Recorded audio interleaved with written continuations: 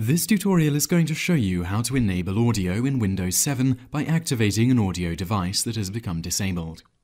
Click on the Start orb and then click Control Panel. In the window, click on the Hardware and Sound link, and from the new options, look for the Sound heading, and under this click Manage Audio Devices. In the window, we are able to see the various audio devices associated with our computer. In the Playback tab, we can see the speakers, and these will be the perfect audio device to use for this tutorial. Right-click on them and click Disable. The audio device will have disappeared from the list. Now, to learn how to enable audio devices in Windows 7, first you need to right-click anywhere in the box and click Show Disabled Devices. The speakers will appear again, but they will be grayed out, indicating that they are disabled. Right-click on them, click Enable in the menu, and they will become active once more.